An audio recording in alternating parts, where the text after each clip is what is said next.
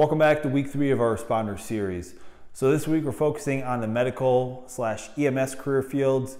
And when I say that, a lot of what we're going to go over is going to pertain a little bit more to those working in a field setting. So whether that's EMTs or paramedics that are working on an ambulance.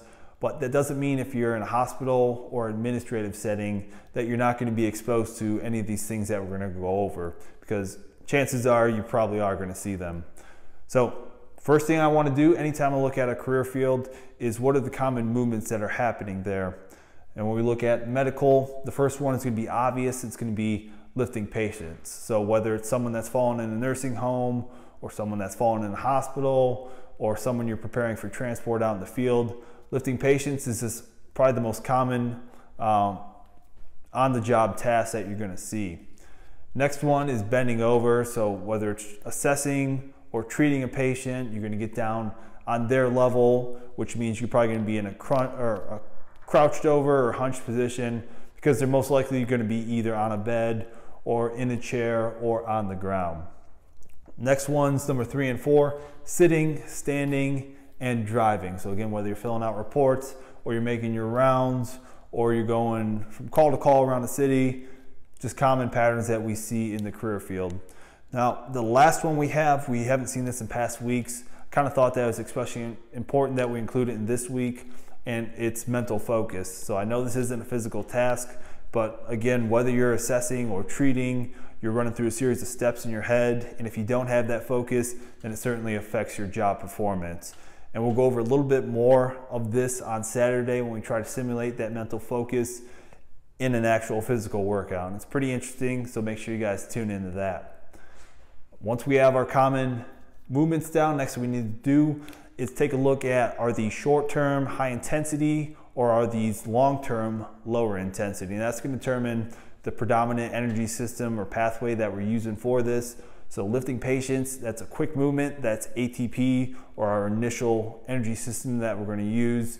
Bending over is more extended, so that's either going to be glycolytic or oxidative. And then sitting, standing, and driving are all going to be long-term low intensity movements, so those are classified as oxidative. With that, we go on to common injuries that we see in the career field.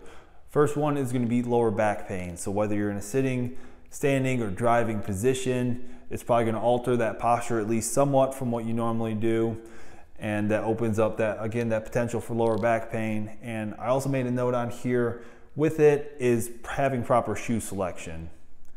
Next one is chronic thoracic flexion, and this goes in line with those common patterns that we see of sitting, standing, and driving. So whether you're at your desk and you're texting or working on the computer filling out reports, or you're out in the field driving around, a lot of times what we see is that those shoulders start to round, and over time what this does is being in that position starts to lead to tight shoulders, tight chest, and then a muscular imbalance between my anterior and posterior sides.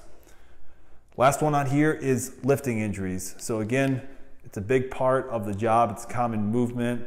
If you don't have proper form and technique when you're lifting that patient or even equipment off the ground, then it really opens up that potential for some type of injury. Recommendations with all of this.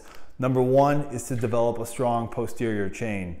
So that posterior chain is going to be my backside of my lower back, my glutes, and then my hamstrings. And that's going to help me, especially when it comes to these lifting movements. And good ways for that, to develop that posterior chain, are going to be doing compound movements such as deadlifts and squats. Number 2, focus on core strength. Again, we're going to be either in a bent over position or moving around all day. What better way to make sure that you keep that strong posture than by focusing on developing core strength?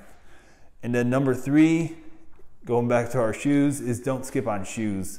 What I mean by that is don't just buy shoes online, especially if you know you're going to be standing all day or running around. You don't want improper fitting shoes. So go to a good source for this would be a local running store, where they can do an assessment on your foot, get the actual size, and then the degree of your arch. And it's gonna make your life a whole lot easier if you do that, again, as compared to just going out and buying something online. taking a shot in the dark is if it actually fits or not. So that's everything for today. Again, make sure you guys tune in on Saturday where we go over a scenario-based workout that's focused on medical and EMS.